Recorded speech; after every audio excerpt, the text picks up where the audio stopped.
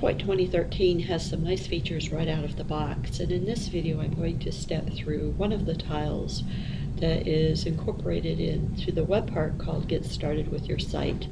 Now, if you've got a fresh new SharePoint 2013 site, this Get Started web part will be visible on your page. But if someone in your organization has hit the button to remove it, you can get it back very easily through the gear icon, and there's a link here under the menu called Getting Started that takes you to a page where this web part is listed. So all of these tiles are available right there on this page. And if you like having it on your front page and you want to put that web part back on the page, it is a web part, so if you edit the page and go into the insert menu, you can go into the web parts category. It's under media and content, and again it's called Get Started with Your Site. So that's an FYI in case you really do want that, the set of tiles right on your front page. Alright, so in this video what I want to do is talk about the second tile in this grouping called Working on a Deadline, and it helps you to get organized with tasks, timeline, and calendar. So let's take a look at this.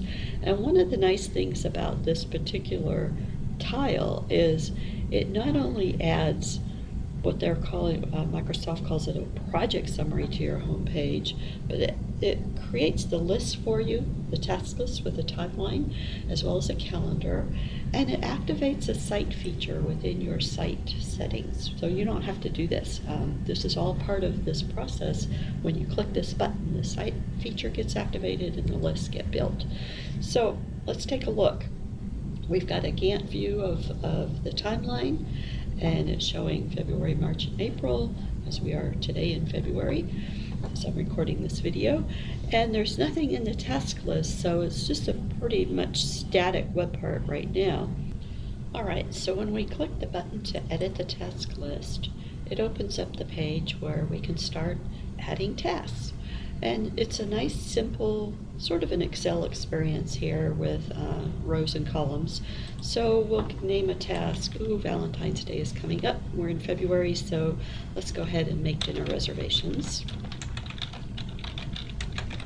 And we'll do that probably by tomorrow. We don't want to wait too much longer for that to happen. And you can assign it to someone. And the next row we will do some, oh, look here.